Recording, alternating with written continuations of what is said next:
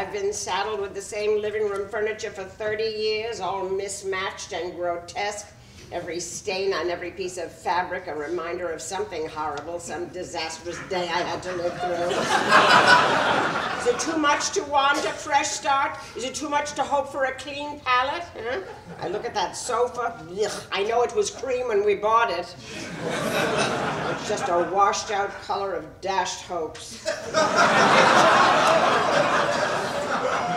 Chairs are the shade of disgust. The carpet is matted down with resignation. What the hell does that mean? Is it wrong of me to want a new beginning? I'm not that old. I'm not so old that I should just give up. People who quit are quitters. People who fight are fighters. I suppose that's so obvious, isn't it?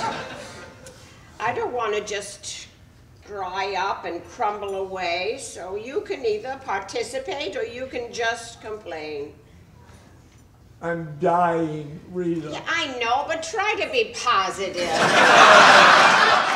He's dying. Oh, for God's sake, Lisa, everything with you is tragedy. No, you don't understand. Well, I mean, we're all dying, aren't we? Not this week, we're not. What do you mean? He's dying. What? He's got cancer. Apparently in every inch of him, and he's gonna die. Tonight, tomorrow, maybe next week. Not next week. Oh my God! Oh my God! That's right. And they've known this. They've known this for some time, the two of them, and they never told us. You're dying?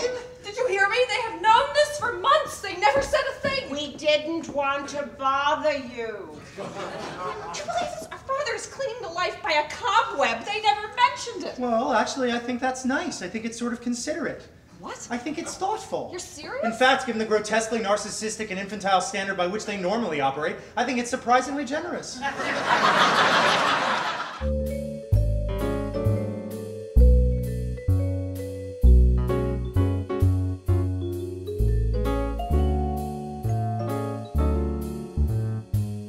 You wanted to kill me. It was a whim.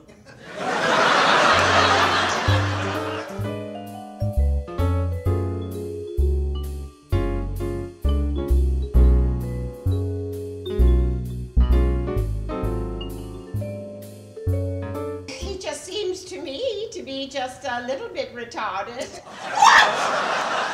Not excessively. Jeremy! Moderately, a little.